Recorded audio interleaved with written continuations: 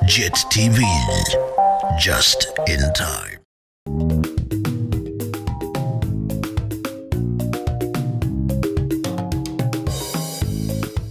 Hello, Sanbonani Africa, and a warm welcome to JIT-TV News, where we bring you nothing but politics, business, sports, and entertainment, all in one experience. My name is Andile Kokuletu in Ntombi yaKwaCindi uMahlaba.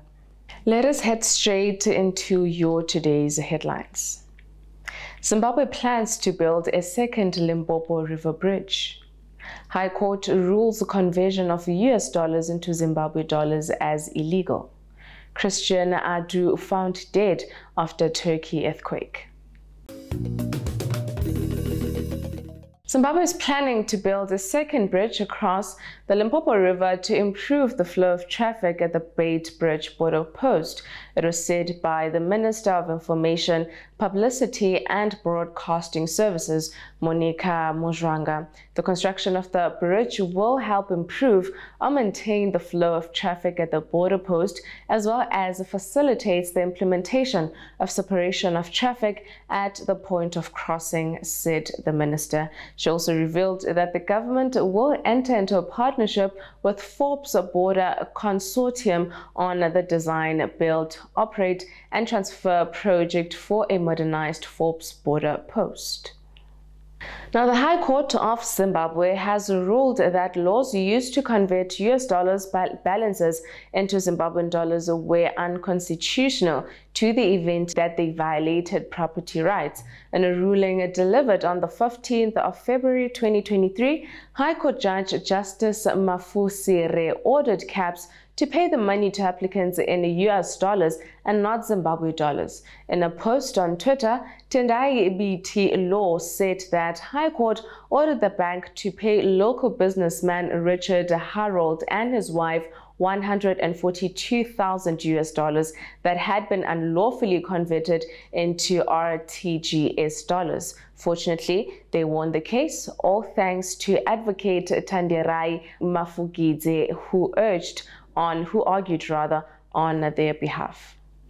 And on to the African news now. Democratic Republic of Congo and China are at crossroads over $17 billion investment from a 2008 infrastructure for mineral agreement with Chinese investors, which is presently being renegotiated.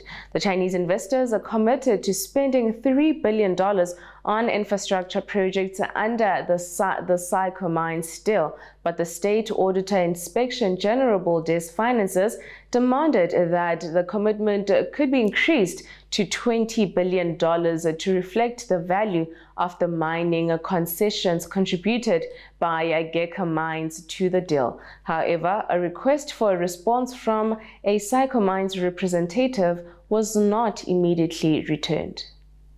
Moving right along now to the international news. The suspension of a senior journalist at France's leading TV news channel has uncovered what appears to be a well-organized system of corruption and influence buying in the international media. It was reported in January that 54-year-old Rashid Mbaki, a respected BFM veteran, had been similarly removed from his duties as overnight presenter pending an internal inquiry. According to the investigation, Mbaki ran reports on a variety of subjects, luxury yachts in Monaco, a Sudanese oppositional leader, allegations of corruption in Qatar, who had all been planted by an Israel-based outfit specializing in news for hire. Mbaki denied being paid to run the stories, but had admitted to bypass BFM's editorial checks. Now let us move right along now to the business side of news. JIT-TV, just in time. Just in Time Television introduces a revolutionary game changer, a massive banner, bringing your live streaming, be it entertainment, news, animation, reality shows, you name it. Visit our website at www.JIT-TVzw, where you can stream just in time and subscribe for only 10 Rand. And don't forget to go on our social media platforms at Twitter, Facebook, and Instagram. JIT-TV is still yet to bring you. Entertainment is our game. JIT-TV, just in time.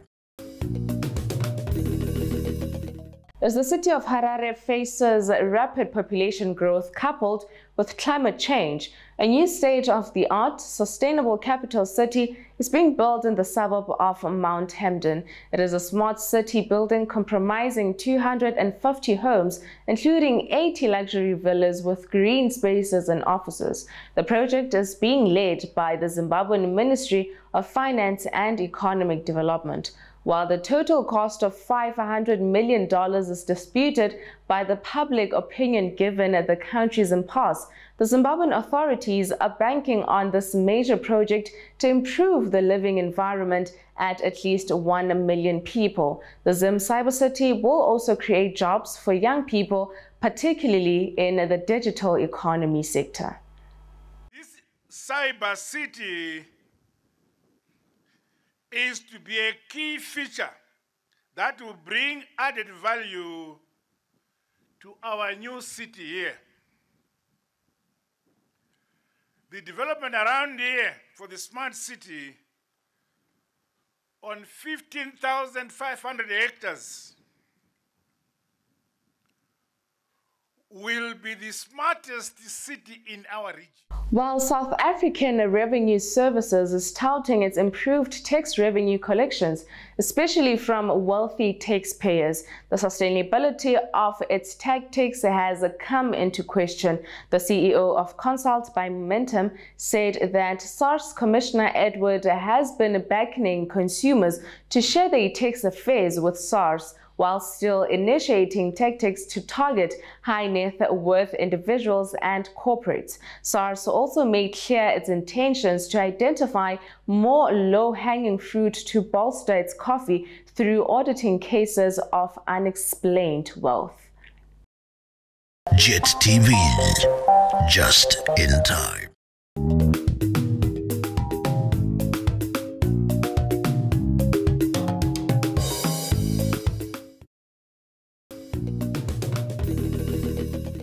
Super devastating news on our sports tonight, as footballer Christian Adu has been found dead under the rubble of his home almost 2 weeks after the Turkey earthquake, his agent had confirmed. The Ghana international, 31, had spells with Premier League sides Everton, Chelsea and Newcastle. Adu has been missing since February quake that caused the collapse of his apartment in Antakya, Hatay. The Ghana Football Association said Atu's body was recovered on Saturday morning after almost 2 weeks of emotional torture. His body was then flown back to Ghana on Saturday for burial. Now, the Amakosi French player caught the eye after being introduced as a substitute against Maritzburg, and Zwane had a decision to make. Kaizer Chiefs was looking at completing a PSL double over Lamontville Golden Arrows on Sunday last week. Coach Arthur Zwane was set to make a few decisions regarding his starting lineup as Mduduzi Shabalala picked up a knock during last week's Nedbank Cup clash against Maritzburg United. While Mashiane impressed after coming on the 88th minute, there were no guarantees he will be promoted to Zwane's starting lineup. Now on to your JIT-TV News weather report.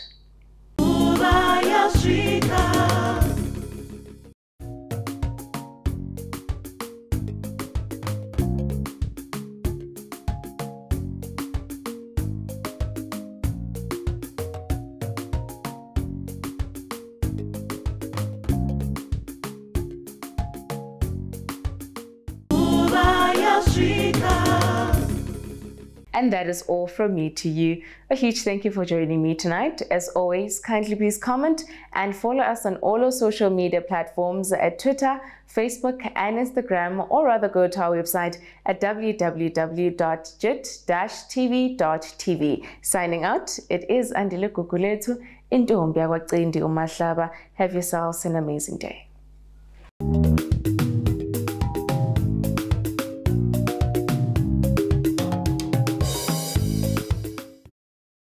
JIT-TVzw, just in time.